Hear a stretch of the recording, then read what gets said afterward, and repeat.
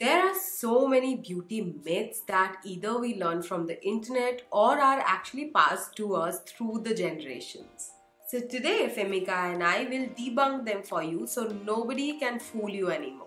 Hi guys, this is Megha Mukherjee here. I'm an internationally certified makeup artist, also content creator. I am really excited for this video, so if you are excited too, do not forget to subscribe so that you never miss any updates from me. So I will break some of the common myths for you and explain to you why are they not real. So fasten your seatbelts cause here we go. So first myth that I think is the most common one that I have heard of is that you can remove your makeup using coconut oil. Oh my god, this is so wrong. Coconut oil is comedogenic, which means it will block your pores. And it's not only like slightly comedogenic, it is highly comedogenic.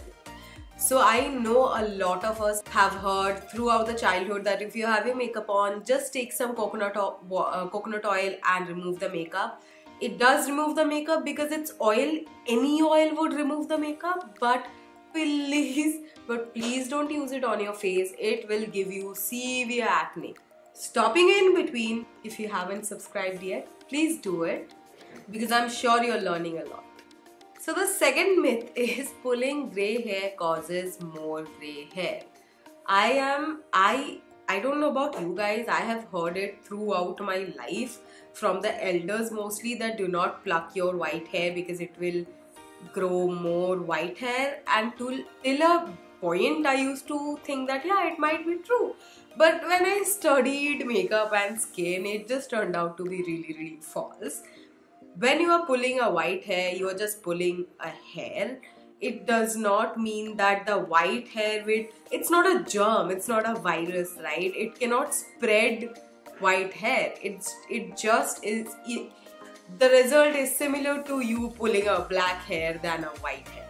It just means that the follicle might not grow back, your hair might not grow back. That is it. It will not promote more and more grey hair. Third myth is that shaving makes your hair grow thicker and darker. Now, I'll just show you something. I haven't shaved in 20-25 days and this is my hand. Do you see anything? There is no darker, thicker hair. I have stopped waxing, I think, when I was in 12th, and it's been 4 to 5 years easily that I have been just shaving. My hair has not grown darker or thicker. So I'll explain what happens is when you have your natural hair without any sort of shaving, the top of the hair is normal like our hair. So this one, it just grows naturally, so it's not hard. But when you shave, your top layer of the hair from the skin is getting chopped off. So the head of the hair is a little pokier. That is it. It does not grow thicker or darker. Actually, it's the opposite of it. When you keep on shaving, the hair actually stops growing after a while. So I have actually seen reduction in hair growth and not some crazy bare hair in my body. Number 4, and this as a makeup artist I have heard from so many of my clients, that oily skin does not really need any moisturizer because there is already oil. This is so untrue. Actually, oily skin can be a lot dehydrated. I'll explain why. So oily skin is a skin type just like dry skin. But dehydration is a condition, it's not a type. And oily skin actually can be really dehydrated. In fact, skin's oiliness can be worsened by dehydration that triggers even overproduction of the sebum. So yeah, if you think that your skin is moisturized, it is not, it is just oily. And yeah, dehydration, if your skin is dehydrated, then your skin will produce more and more oil. So keep it in mind. Myth number 5. And I am also guilty of this because I did not understand it when I was younger. Your skin will get used to the skincare products that you're using and then it will stop working. This is absolutely not true. So what happens is, when you think that your skincare product is not working on you anymore, now remember there are two different things. Your skincare product never worked, and the second one is the something you used worked for you but now it is not working.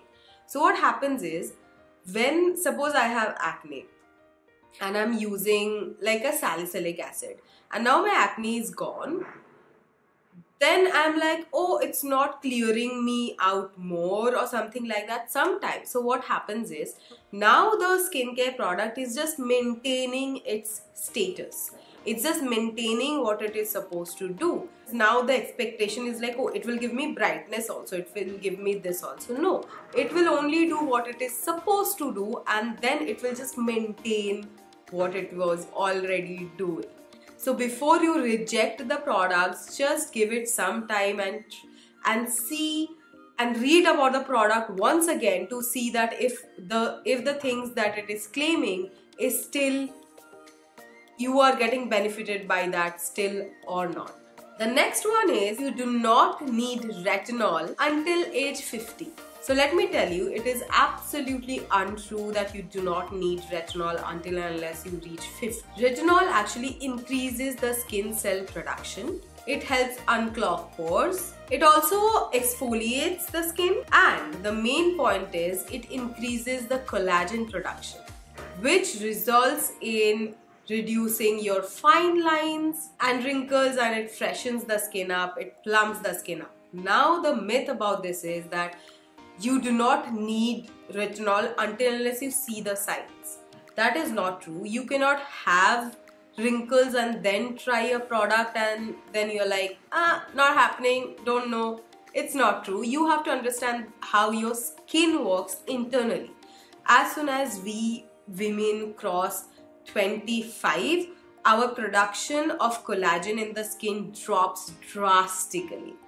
Then actually the early signs of aging starts. So you want to incorporate all these actives, especially retinol, in your skincare in early ages. Of course, the amount of retinol will vary with age and the time that you're using it, but you can definitely use it when you're young and when your skin will start decreasing the amount of collagen production naturally. Second last in the list is, clean beauty products are not as effective as regular skincare products. This is more of a debate than a myth. So I would like to tell you that 60% of the products that we use on our skin end up in our bloodstream. Have you ever thought about that? So this is why choosing safe products is a very important decision that you should make, keeping your health in mind. So it's not only about your skin, it is completely directly related to your health too. The last myth is that higher the SPF, better the sun protection. Now this is not like entirely false, but this has a catch. It's not only higher SPF that you should look into. You should look into if the product is broad spectrum or not. Broad spectrum offers you coverage from a lot of damages that is caused by the sun. Higher SPF will definitely give you more protection from only the sun rays, that is, you won't get tan.